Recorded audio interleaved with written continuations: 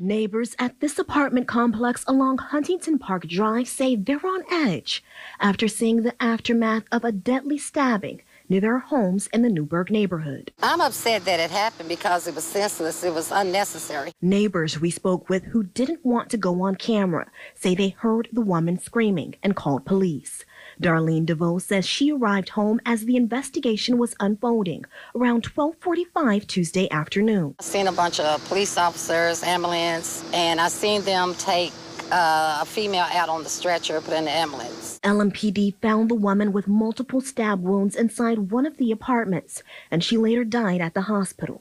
Neighbors say while they didn't know the victim, they're upset by this tragic death. I felt terrible. I mean, it's just sad.